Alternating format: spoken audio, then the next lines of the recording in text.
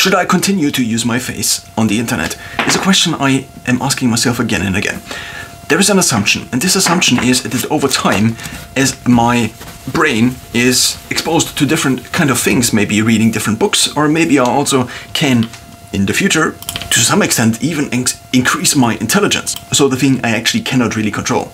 Let's just call it given intelligence, genetic intelligence. Then the question is, should I now say things that I think, well, make kind of sense, but in the future, basically, or now take a loan out from my future reputation by putting my face on the internet? On the one side, if I put myself through this, then I might increase my ability to speak better or faster than if I don't do this. Also, by connecting my face to this, I am applying a constraint that has this risk attached to it. And for this reason, I just don't talk random things, but I can only say things that I am actually, at least currently, think that they currently kind of make sense, even if the sentence didn't just make the most sense.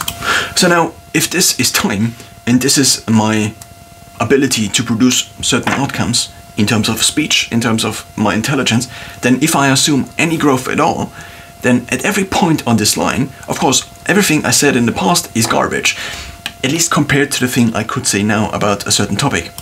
If I don't assume any growth at all, but I just assume stagnation, then I might as well kind of give up with lifelong learning. So therefore, the question is now, what is the better version of this?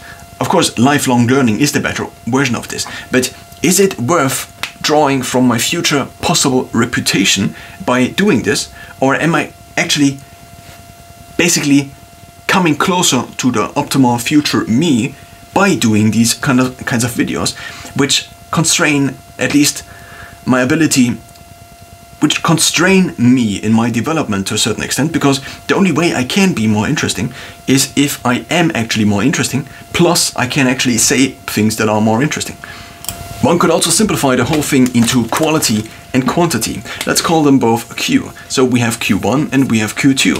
If I can increase the quality over time, this is nice.